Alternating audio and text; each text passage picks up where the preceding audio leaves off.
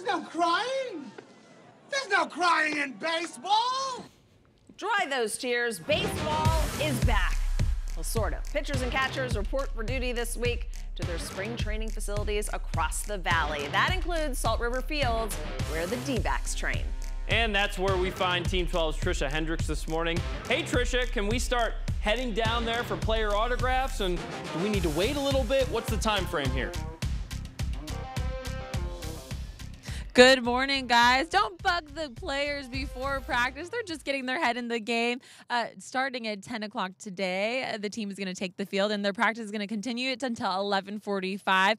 And after practice, that's the best time to try to score that autograph. But, hey, it's still early, right?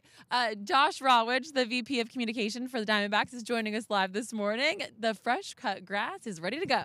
Yeah, spring is sprung, and it's the best day of the year. Everybody's excited, and the players are already starting to show up. So when is the best time to come on down? I mean, obviously, they're going to be here bright and early, dark and early, getting things going. I'm sure everyone's anxious to take the field. Yeah, we've actually created Salt River Fields. This is our 10th year here, and it's set up ideally for the fans. So you park in the desert lot, and then you can just pop over to right where our agility fields are, and there's kind of a spot where fans can hang out and watch workouts in the backfields and really just take it all in.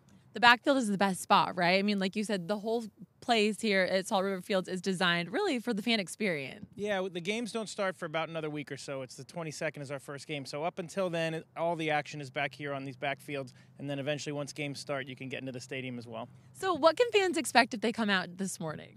Basically, a lot of guys warming up, getting ready, throwing their first bullpen sessions, kind of just gearing up. I mean, it used to be the spring training was when you started to get ready. These guys have been working out on their own for a month already, multiple months, and they're ready to roll. Yeah, I mean, you can't come in here without doing a little off-season practicing, right? Yeah, it just doesn't work anymore. Maybe back in the day that was a thing, but now these guys have been working out for months and months. Full squad is on Monday, and then FanFest is Saturday at Chase Field. How do we get tickets? So actually, you got to go on dbacks.com/fanfest. The tickets are free, but it is at Chase Field. So it's the first time in several years now we're back at Chase. It's a great place to come hang out. Again, more autographs, photos, all sorts of kids' activities. We're filling up the whole stadium, and we do have our new clear bag policy this year. So make sure you go on dbacks.com/clearbag. Just make sure that the bag you're bringing in with you is going to fit our regulations. Perfect. All right, ready to play ball?